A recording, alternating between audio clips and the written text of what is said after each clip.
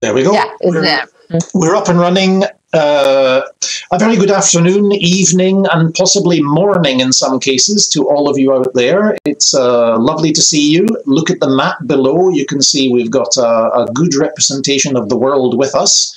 We've got 4 continents represented, which is fantastic.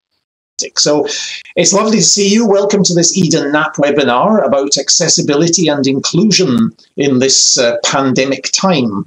My name is Alastair Creelman. I work at Linnaeus University in Kalmar in the southeast of Sweden. You can zoom in on the map and find out where that is. It's my pleasure to moderate this session, so I will sort of introduce and I will leave it to our guest speakers who have a lot of important things to tell you. I can say also that you are able to post questions and comments in the chat. You can chat with each other.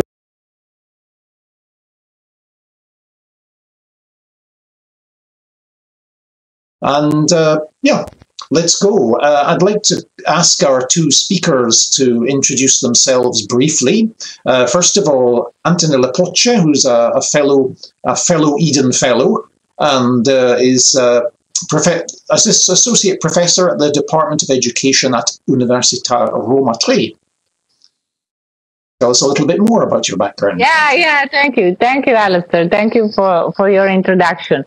I just wanted to say I would tell something more regarding myself, but first of all, I wanted to introduce this event as one that is part of the network of academics and professionals series.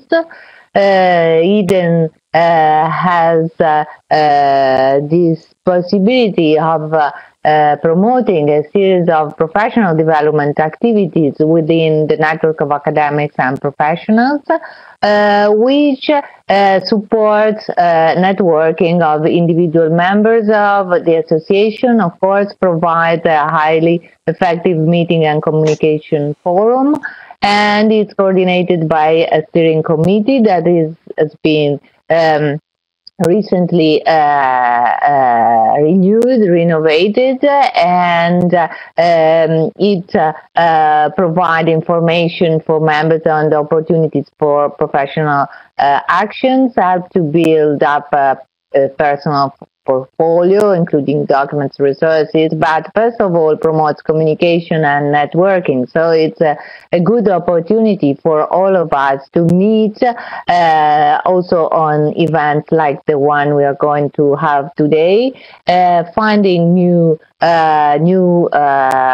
opportunities for research, development, and growth. That's for sure. The idea is to have a large community where we all take part, and being part of the Eden as member institutions can help you also participate in the different conferences, have reduced fees and possibilities to really take part in this huge and important community.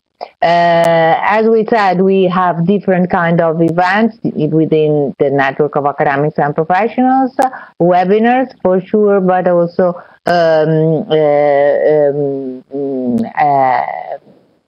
possibilities to have and to interact on social media.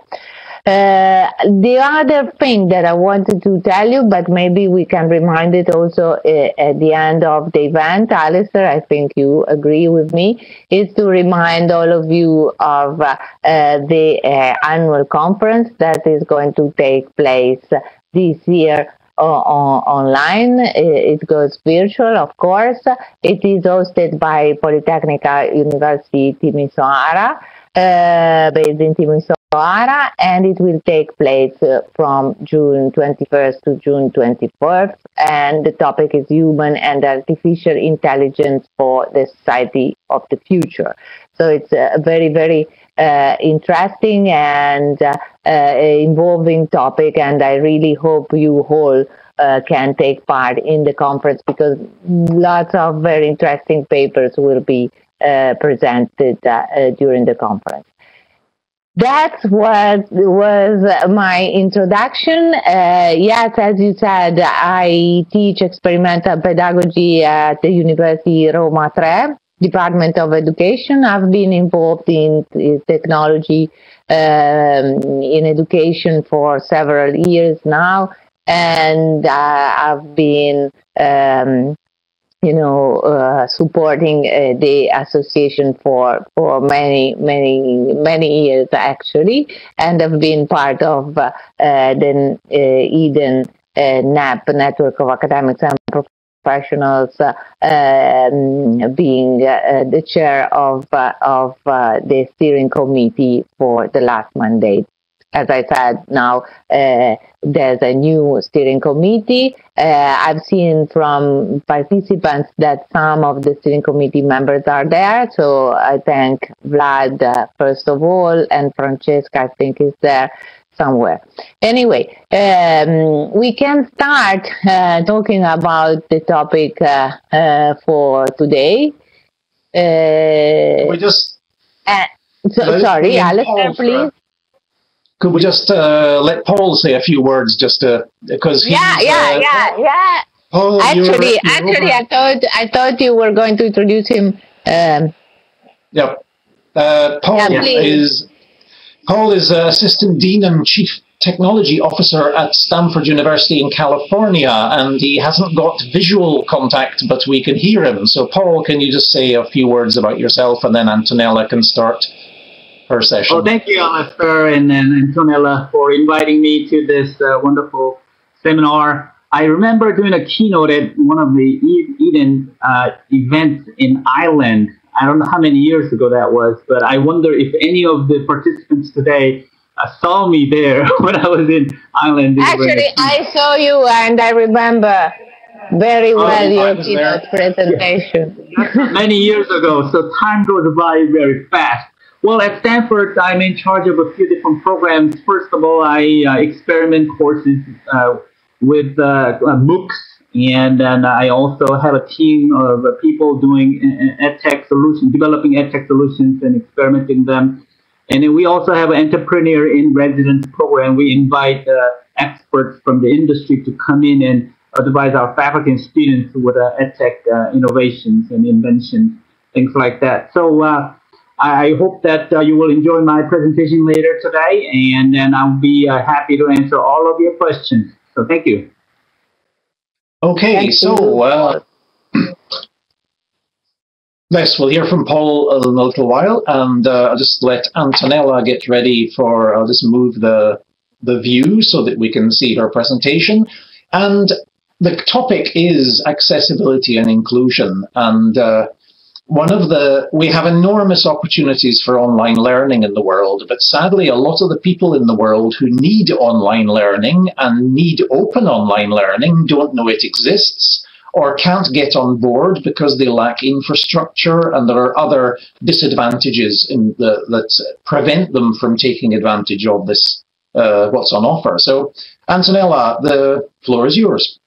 Thank you, Alastair. Thank you very much for your introduction. Yes, this is one of the main issues that we have been experiencing during this lockdown that, in a way or another, really harmed all of us all over the world. And from what I see from the places where the audience is based today, I can tell that the problem, that this kind of issue is felt all over the world in different ways, maybe, but it's a problem that regards us all. So how we are going to discuss this issue today? What kinds of solutions are available to ensuring ongoing education for marginalized groups? This is a very hot topic. It's difficult to answer this question for sure. There are different ways that we can put forward to work on that, to give a solution. There are open educational initiatives different kind of projects are developed within this area. You can see here in this slide a logo related to open virtual mobility, and this is related to a project that we have been working on. It's a European project coordinated by Bayreuth University in Germany. And it's a project where, for instance, open virtual mobility issues are promoted, and in a way supporting virtual mobility, we can cope with certain kind of limited accessibility. Another possible solution to the question that I highlighted here is related to personalized and adaptable learning. So building learning scenarios and paths personalized for specific kind of targets. And this is what we have been working on in another project that is called Inclusive Memory, that was coordinated by the Center for Museum Studies that I chair in my university at the Department of Education. If you want to know more about that, we can talk about it later, and I can also give you some link to the project website, where we worked on devising specific learning scenarios for specific marginalized targets, always supported by cultural valued environments. So museum and heritage are always centered as, what I call frank zones, where, culture and can be supportive in helping accessibility. Always, in digitally enhanced situations. But what is the risk that we have been experiencing during this time of a pandemic, during this lockdown time? The problem, the issue is educational poverty. I don't know if you have experienced it. How did you experience it? But as you can see from this definition, educational poverty is defined as the impossibility for children and teenagers to learn, experiment, develop, and freely foster their capacities, their talents, and aspirations. The pandemic really made us face these kind of difficulties. Maybe in places of the world, especially in the Western world, where we couldn't have the real dimension of what educational poverty means, or at least not so directly. There are different areas also in my country where this kind of educational poverty is experienced, is absolutely live, and we should work to face and to contrast it. But the lockdown, the pandemic, for sure, highlighted this situation and highlighted the difficulties of access education, where limits to technology are experienced. I'm so glad that Paul Kim in a while will tell you more about their projects that are based on this subject in very remote areas. So he will give you a hint from that. Another issue is how do we handle situations where students do not have access to the internet and or to technologies, further expanding the digital divide. And this is what is actually related to what I was mentioning before. Again, different problems to be coped with. We need need a support from different stakeholders to find a solution. Of course, governments put forward funding to provide digital technologies. In Italy, we had support from the ministry in order to give tablet devices, actually, devices to our pupils who were not able to connect because they didn't have any device at home. Of course, that is one point, but it's not the solution.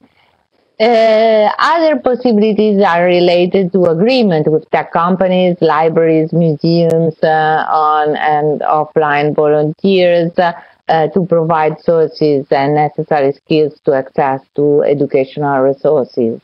But again, this kind of agreements can take time to be started, can, face different kind of limitations. So we need also to think of a bottom-up way to find solutions and cope with this situation. So I thought that it could be useful to tell you about an experience that we had in, few years ago that is still live, and that could give some answers to different kind of problems that are so strictly connected to educational poverty and the risk of educational poverty we are facing. And the project is called Digital Innovation in Cultural Heritage Education, a European project, as you can see, is an Erasmus Plus project. And it was actually the extended title is there, Digital Innovation in Cultural and Heritage Education in the Light of 21st Century Learning. I will tell you more about it in a minute. Different partners for European countries involved. Italy with 2 partners, Loughborough University from UK, the Netherlands and Belgium. There's a project website there. It's still working, so you can go and have more information if you are interested in the project. What is the project based on? It's based on 3 main pillars. Primary school, but the model can be applied and extended to all different levels of instruction. Digital resources, cultural and heritage education. So the idea is to integrate in the current learning systems new methods and technological tools in view of the development of active citizenship skills. In particular, this kind of skills developed by Trilling and Faddel's model: critical thinking, creativity, communication, and collaboration. Through this lockdown and actually attending different of the online together webinars program, but also the NAP webinar programs, we have been listening to different experts telling us about the need to rethink education after the pandemic we have been all experiencing, and focusing especially on the development of cross-sectional skills, especially critical thinking.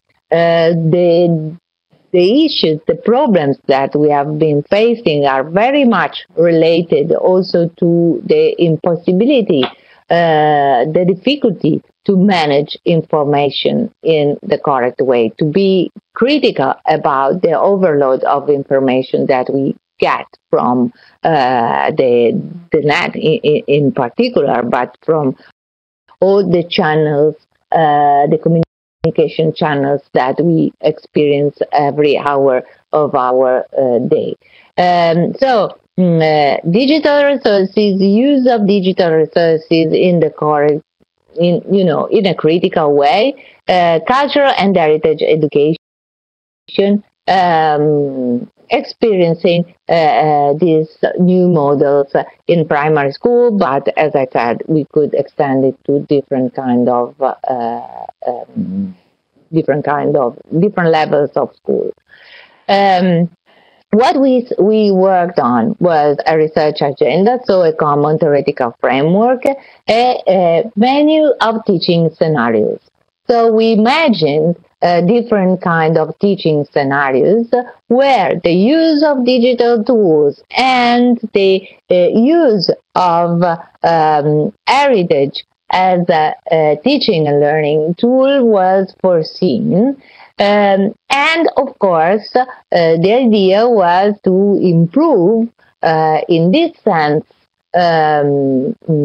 teachers' professional development, to help them use digital tools within a thick and important cultural setting.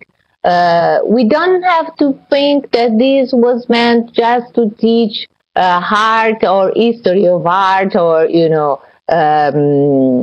contents connected just to heritage. No, because whatever museum object you take into consideration can be used as an object to teach different kind of disciplines, of subjects, from chemistry to math to any scientific content. So not just history of art, of course. And of course, a pilot phase was carried out.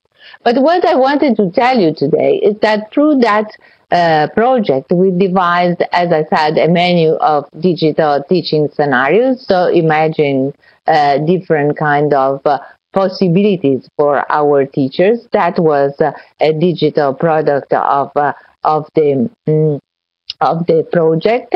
And we also devised a so-called MuseTech web app that was made to, there are animations, but I want to skip it. It's a web app, so it's easy to manage. It's a social hub where people could and can, actually is absolutely active, so you can use it.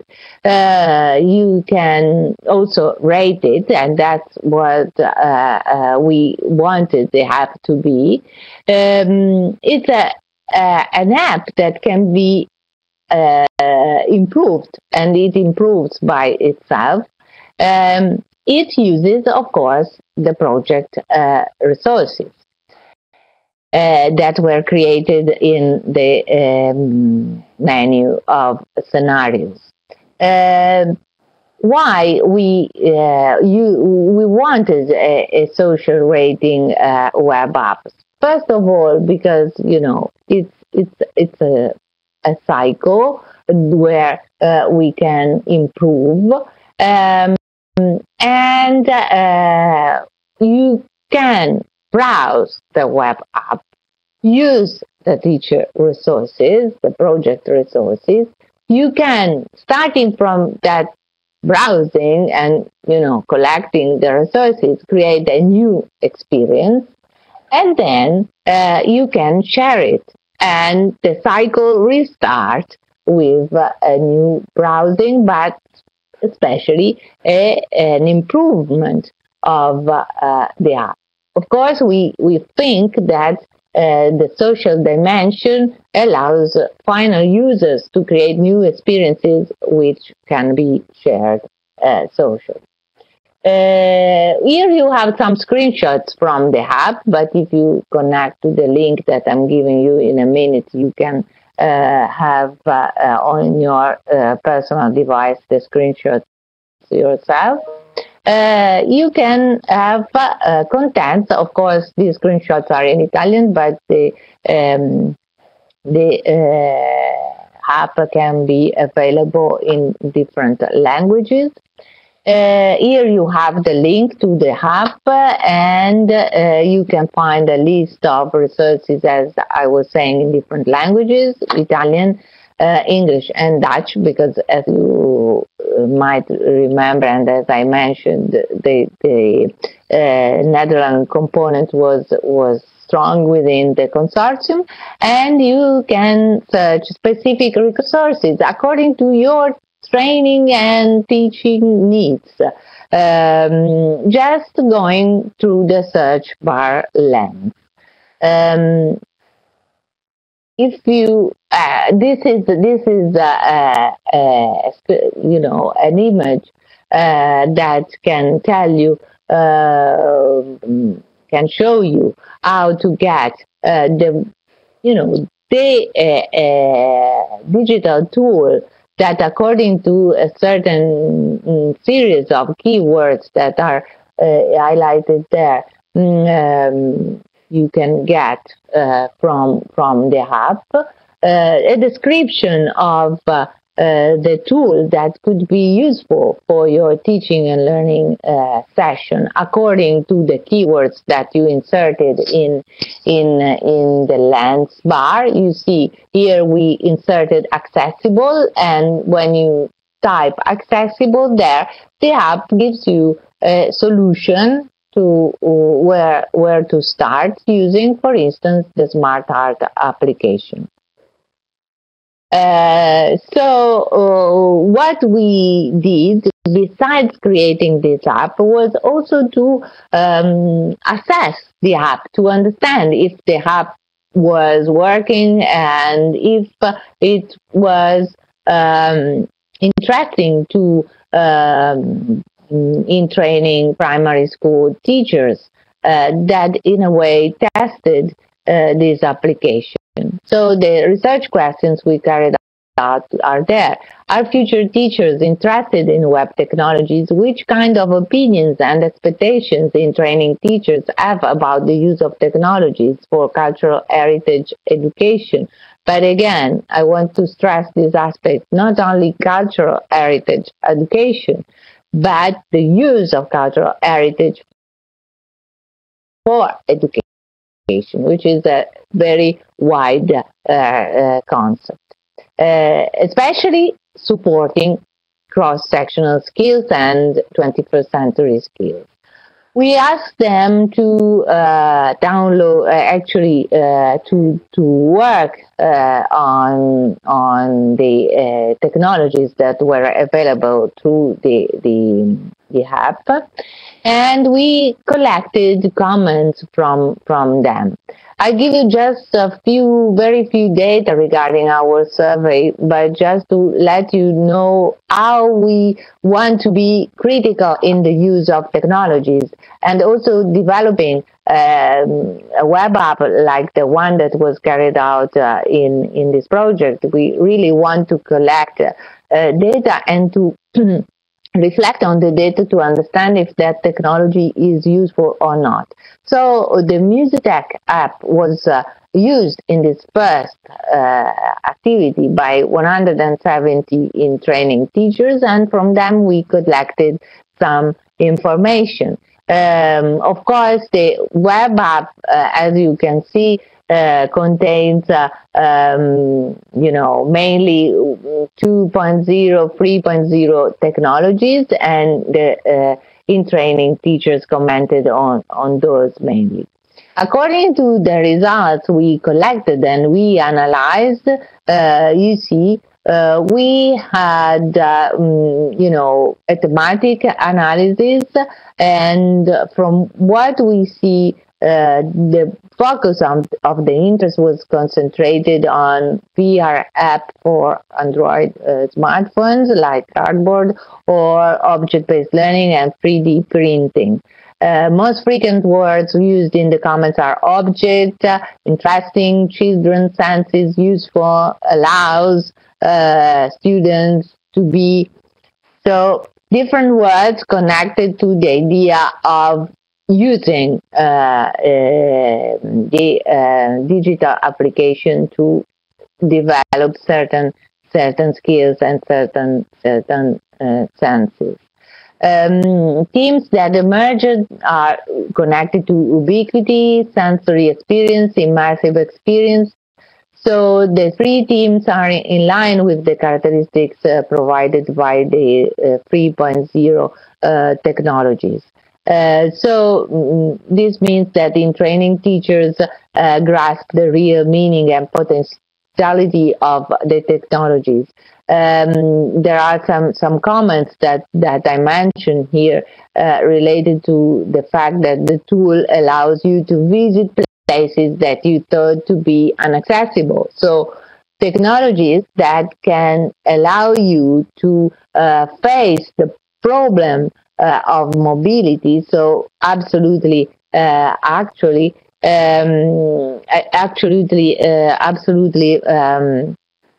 to date and relevant to the situation we are experiencing. But I think that taking into consideration that those comments were given, in a time where we couldn't even imagine what would have happened afterwards, you could really be helped and supported by such an application. Besides the kind of technologies that were mostly appreciated by the respondents, and the fact that when you talk about object-based learning and 3D printing, you gained a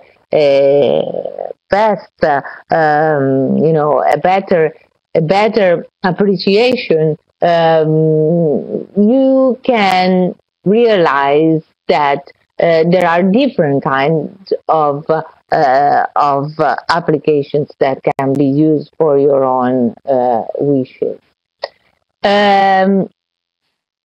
Why I wanted to present today this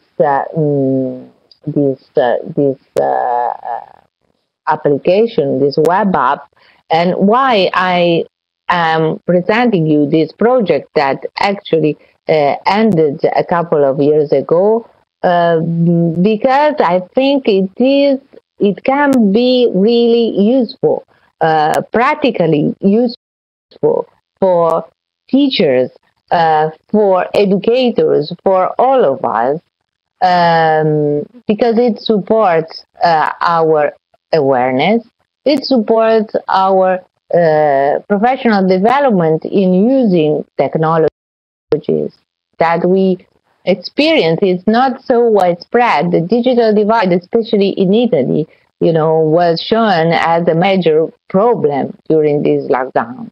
The possibility to use free digital scenarios, the possibilities provided by high-tech tools such as ubiquity, sensory and immersive experiences, the opportunity to discuss your ideas in a community of peers through this social web app. So different kind of opportunities that this product that we devised in a time, I was telling you, in a time that was not that of the pandemic, really could instead be revised and reapplied in this time we are living. So a solution to our first question related to the need to be more accessible from different points of view.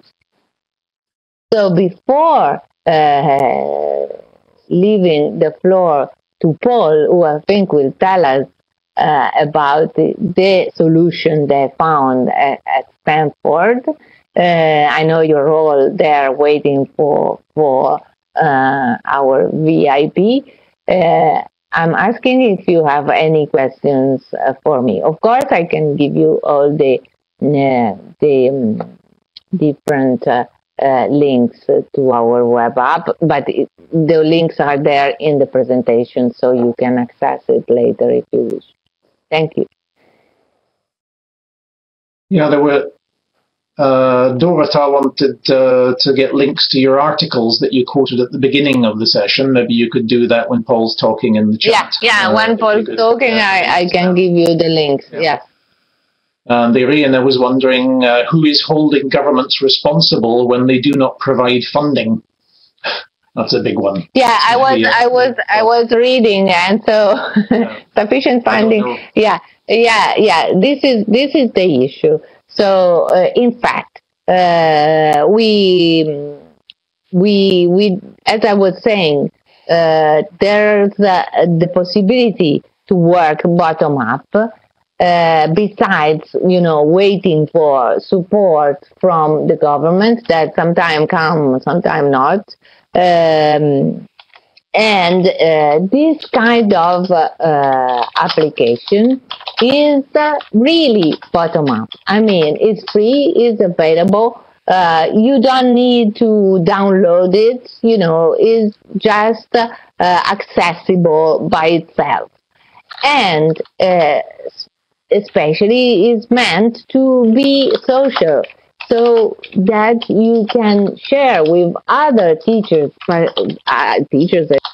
educators, or people who are in the same need as yours, to discuss together the educational need you have, and to find other free solutions, because the app is organized in a way that giving them the problem, as I was showing you, accessibility, it gives you back solutions with the kind of digital tools that you can use. Here is the image that you can use to answer that specific issue, accessibility in this case, and the application gives you the answer to use smart art. Of course, you can rate this application, and you can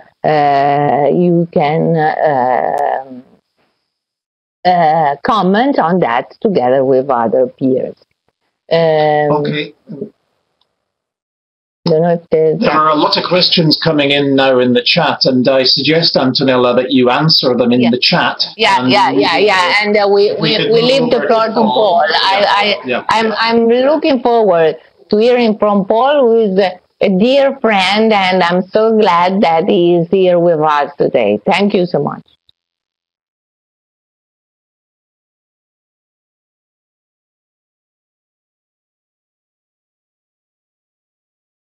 Okay, Paul? We hate the virus, but we value the innovation trigger it created to our generation. Thank you all for your interest and effort to make a difference together.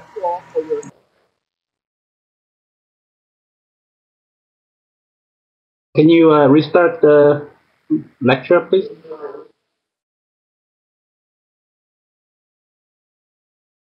You're looking at a photo of Afghanistan girls in Kabul. As many of you know, the struggles these children had to face from their birth to today are unimaginable. And they are still facing numerous challenges. The one most disheartening problem they are facing as we speak right now is their threatened right to education. On top of what has been challenged for them for decades with all-time uncertainty, COVID-19 happened. Due to the current pandemic, their access to education has been completely shattered.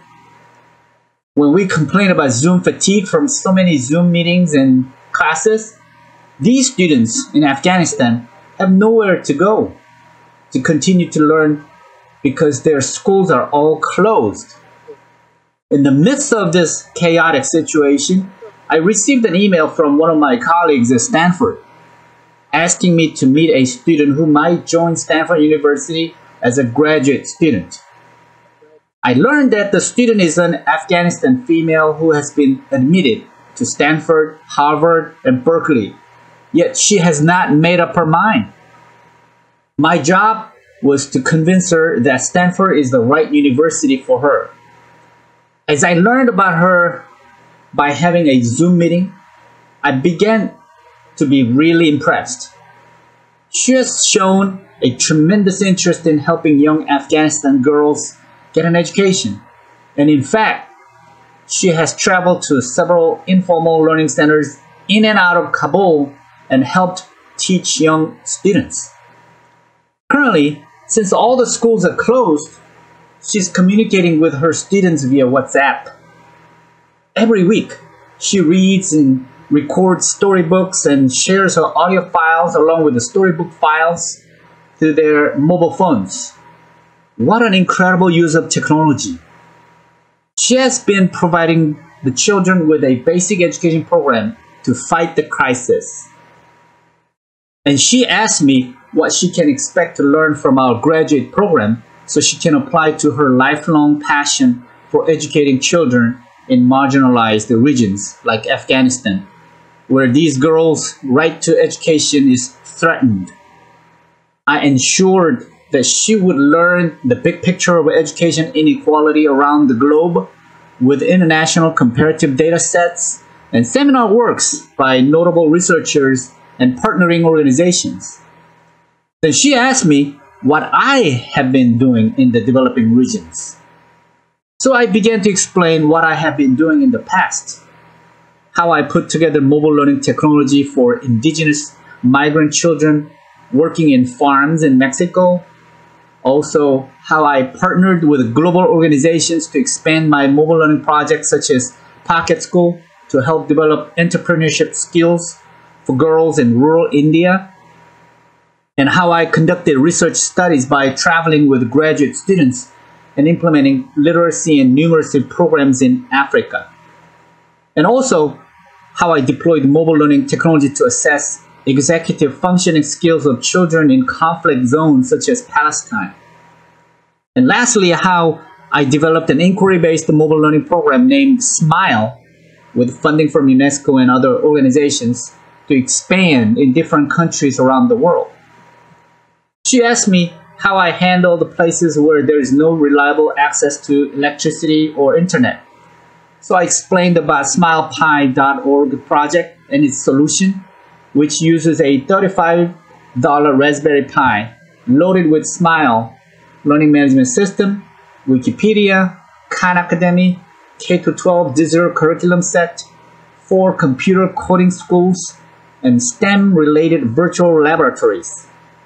The Smile Pi runs on portable batteries, and it is your Wi-Fi, router, storage, and content, everything in one small box. No reliable electricity or internet is needed in this case. She then asked me if we could deploy Smile mobile learning project in Afghanistan right now. So I asked her, "You mean right now?" And she said, "Yes, right now, because there is no schooling right now." I said, "Why not?" Then she started to come up with plans to train local friends to serve as facilitators and line up weekly educational content with specific schedules. As we speak right now, she has been teaching her students and sending me progress reports every week. I have to remind you that she hasn't even started her class at Stanford, and yet she's making a difference already in the lives of many students in Afghanistan right now through a mobile learning model. Anyway, she has decided to join Stanford over Harvard and Berkeley this fall. I feel good about that. But more importantly, I feel great that there are individuals out there who want to make a difference for the children who are in dire need of access to education. Also, I'm glad that young millennials are seeking to join universities because they have a genuine passion for making an impact in our society, not because they won a piece of paper degree. If you look closely at what happened here, perhaps you may find a glimpse of the future of a higher education model, where young students meet with coaches, where knowledge and experiences are shared, and solutions are designed and evaluated to address real-world problems. In fact, this is not new at all. A while ago, I taught a MOOC named Designing a New Learning Environment, which invited 20,000 students from 170 different countries to come up with new innovative designs to solve numerous education problems. In this massive class, every student had to be working in teams to identify, design, and evaluate solutions that address real-world problems. Did I evaluate all 20,000 students' work? Nope.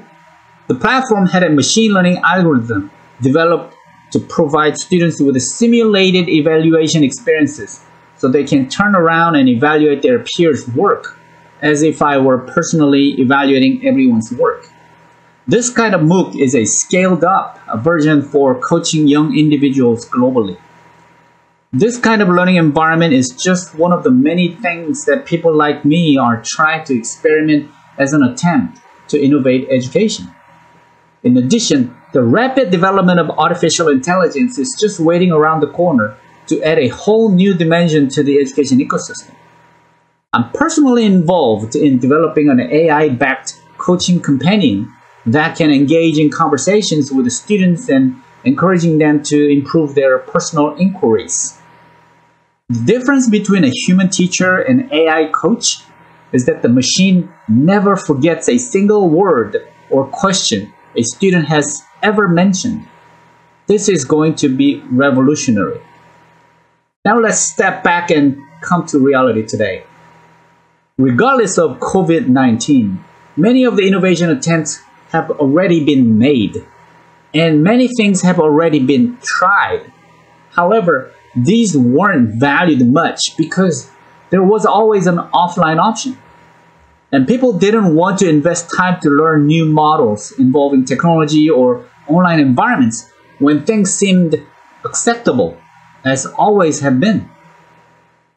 Now with COVID-19, the all-time available offline model is no longer an ideal option as of today.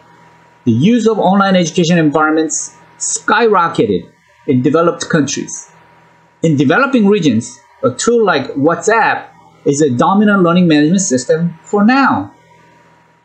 Nonetheless, there is an unprecedented level of training, development, and collaboration to launch and improve online learning environments rapidly.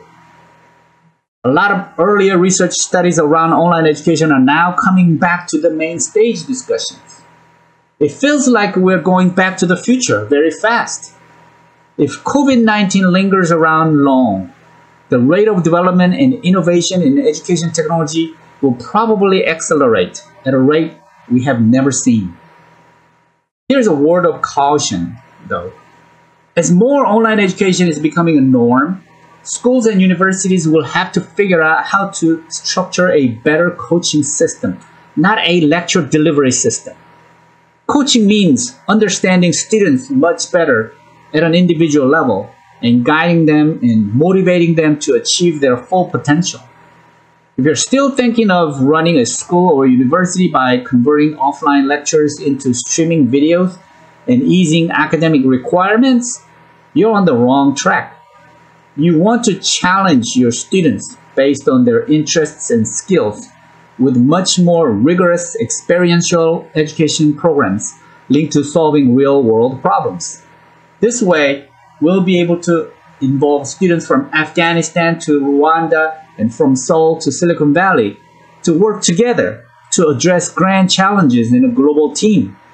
And that's how I see the future of education. I hope my presentation has given you some useful ideas to design future learning environments for your students. We'll certainly remember this period in human history as one of the most invigorating times of innovation. This time of now is a new renaissance moment in education, and we do not want to waste this crisis. We hate the virus, but we value the innovation trigger it created to our generation.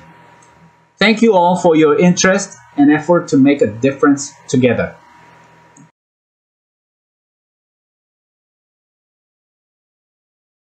Okay, so I'm sure people have questions. So I would love to Yeah. answer them with Well, first of Antonella. all, let me, Alastair will thank you as well, but let me thank you first of all for your presentation and really for the inspiring, hints and suggestions that we can get from your presentation. There are different questions. One is, the one that I really share with Julian. So, what do you think? What should we do where we don't have the possibility to access the bandwidth, where we don't have internet? What can we do to support pupils and to limit these educational poverty risks? You have been working in so many places around the world where this problem has always been there. So please tell us what to do. We have to think of a few scenarios and conditions. I suspect that this coronavirus will be lingering around for a very long time. I don't think it's going Yeah. away anytime soon. And what I have been doing is I've been polling various partners in various countries to see what's working right now. And what I'm hearing from Africa, India, and Afghanistan, and many other countries is that they're all using WhatsApp, and that's the main delivery system right now. Or the schools are completely closed.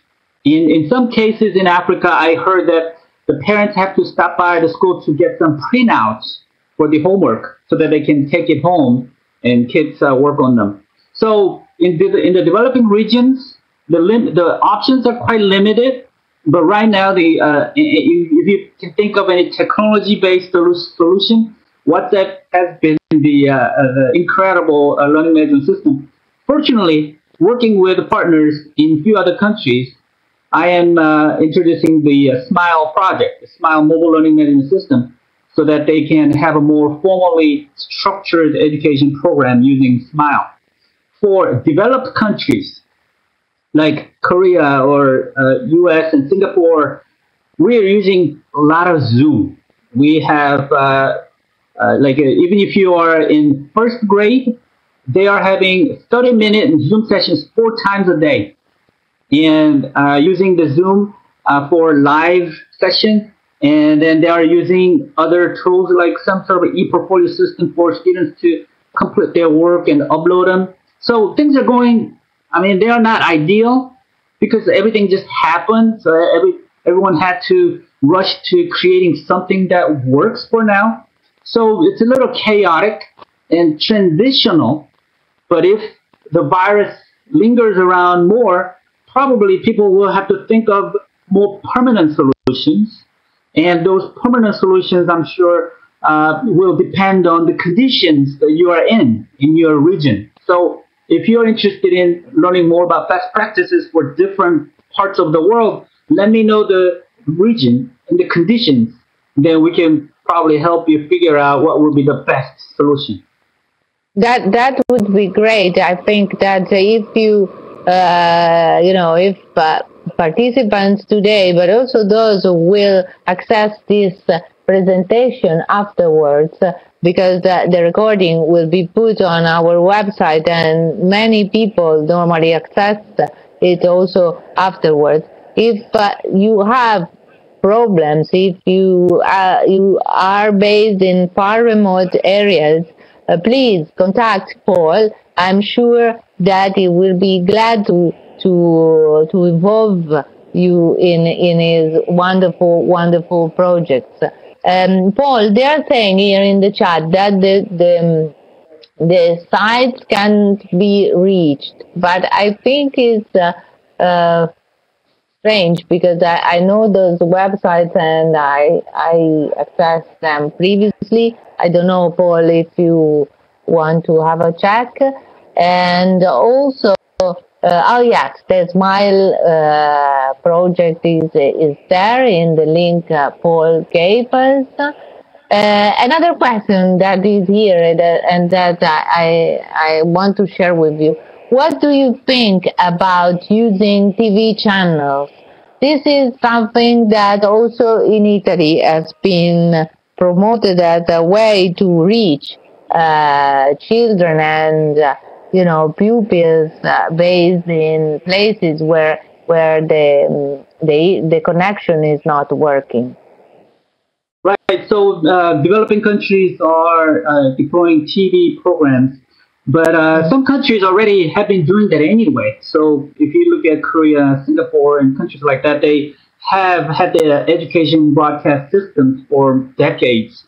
And even if you don't go to school at all, you can watch TV programs, and then it covers the entire K to 12 curriculum through the TV program. So I don't think that we need to worry about those countries that have all those resources, but we probably need to worry about the countries that do not have all those resources, and then we probably need to innovate solutions for those regions that may not have a reliable electricity or internet. The rest of the world, I think they have some sort of resources that could be utilized. So my concerns are more for the developing regions. Exactly. And you have been there yourself. Can you tell us, because I'm always, I'm fascinated by your experiences. Can you tell us about your travels? I remember you told me different episodes, but can you tell me can you tell us, all of us, one memory of your travels in far remote places to bring education there? So these days I am working more with large organizations like edify.org, which has about 1 million students under their belt. They're operating in 10 different countries. I'm sharing the link below here. So these days I'm not traveling as much. I mean, obviously I can't travel right now, but as soon as the shelter in place lifts up, and I'll probably begin traveling again.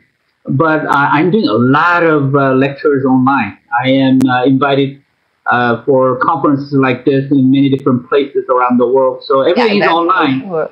It's kind of convenient in a way because I don't have to, fly 12 hours, 16 hours to get to a different place. But obviously, I miss the real people and then meeting people on ground. So right now, I'm working with the large organizations because I cannot be there. No, that's fine. I just wanted to have a memory of yours when you traveled to these far remote places where you brought education through small devices. Yeah. So if you look at the smilepie.org website, which I shared here, there are it kind of explains how you can make your own Smile Pie with all the content that I mentioned. It has not only the mobile learning management system, but it is an open education resource. Smilepie.org is an open source. So you can make yourself own Smile Pie today if you want to with the $35 Raspberry Pi. So that's what I'm doing. I'm trying to share these open source products and services to places where their resources are limited, so that they can make their own Smile Pie if they want to, like right now. Yeah, that's amazing, and I really thank you. There's Pankaj asking, Smile promote OERs? Yes, definitely. We work with organizations that have the specific content from OER, and they like to put them in the Smile Pie. Then we help them do that as well. Wow, fantastic. So I really thank you, Paul. I can say, and I really agree with Dalida, who's saying that you combine passion and knowledge, and that's has always been my you know my thought regarding your work. So that's exactly what Paul is doing. Is working with passion and knowledge. Thank you so much. But it was very interesting. Thank I you. don't know, Alastair, if you want to, because we are reaching the end.